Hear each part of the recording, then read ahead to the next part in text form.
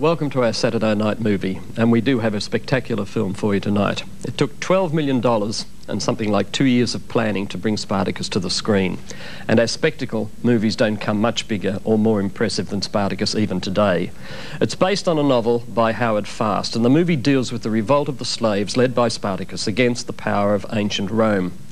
It's fairly certain that Spartacus actually lived. He's mentioned in various historical accounts, and he did organise a slave army of some 20,000 men in a revolt.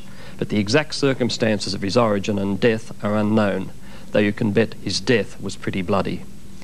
The movie was produced by Kirk Douglas's own production company, and he assembled a highly impressive cast who worked for over 5 months on the shooting, and Kirk Douglas gave it all to the 32-year-old, as he was then, Stanley Kubrick. He looks a bit demented in that shot we have for you there, but he is a very obsessive man, whose films prior to Spartacus had been on very much smaller budgets and on a much smaller scale. But Douglas's daring paid off.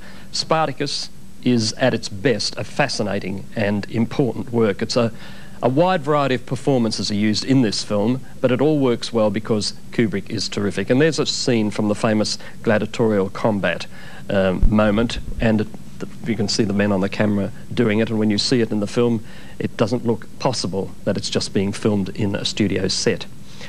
This may not be ancient Rome as it was, but who can deny the pleasure of watching the cast? Such eloquent performers as the late Laurence Olivier and the late Charles Laughton, Peter Ustinov in an Oscar-winning performance, or deny the effectiveness or the dash of Kirk Douglas himself in the central role. There's Gene Simmons, Tony Curtis, and Charles Laughton.